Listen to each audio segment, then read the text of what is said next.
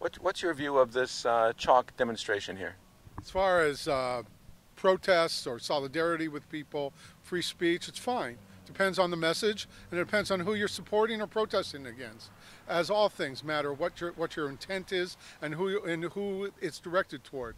The problem is Black Lives Matter is a terrorist organization, and it is a Jew-hating, Israel-hating, anti-Semitic organization combined between the members of the Nation of Islam and something called Dreamcatch, as well as the Black Panthers, the residual Black Panthers, whatever's left over from them from the 60s. Yeah, but this is not a Black Lives Matter associated or affiliated demonstration or political street theater. Yes, it is. Everything says Black Lives Matter over here. Oh. They're supporting them over their rampaging through our neighborhoods and destroying our businesses and Torah institutions. And as a result, this is caving. This is taking a knee to them. This is surrendering to them to come out here and not protest. Where are they protesting the outrage of Gentiles of any stripe, black, white, or purple, or green with polka dots, coming and saying F the Jews, F Israel, free Palestine, and writing it on our synagogues?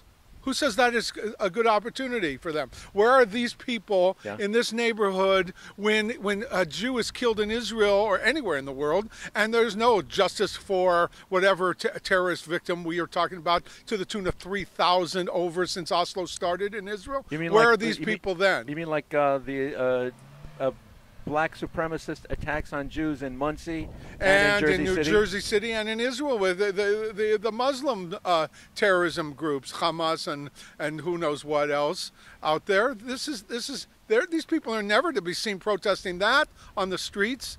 Where were they on Jersey City coming out? We're not going to take this outrage anymore, chalking up freedom and justice for the Jews of Jersey City. Where were they? Where are they?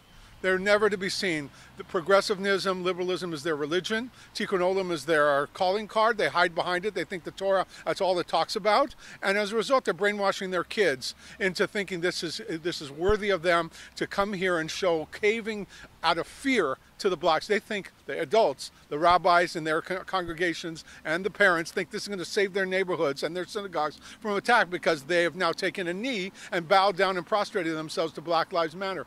Well, I have news for you. You just showed your weakness and you're going to make it worse for yourselves. But it appears that they are showing their social justice and morality, and displaying a sense of high moral and ethical values. Yeah, well, it is ethical values that this Black Lives Matter organization published on its website in 2016, that Israel is an apartheid state, death to Israel, anti-Semitism openly. They took it down since 2016.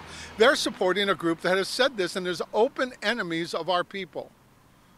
So that's not a moral high ground. This isn't marching with Martin Luther King for civil rights and justice for Black America.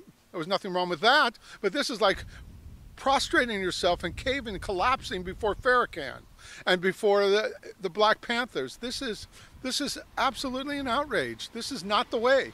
This is not what Jews should be doing, bending down to these people. We have to stand up with, where's our self-dignity? Where's our self-respect? You can't come into our neighborhoods and trash our synagogues and our schools and our businesses. And if you do, we're going to resist. The cowards came in on a Shabbos. They came in on Shavuos, the second day of Shavuos, the holiday. They knew there'd be no resistance and no fight back. Come tomorrow. Come on a weekday when we can stand and defend ourselves, you cowards. Antifa and Black Lives Matter, they throw from behind the crowds into the police in their demonstrations all over the country in order to protect themselves from being harmed if the police decide to fight back.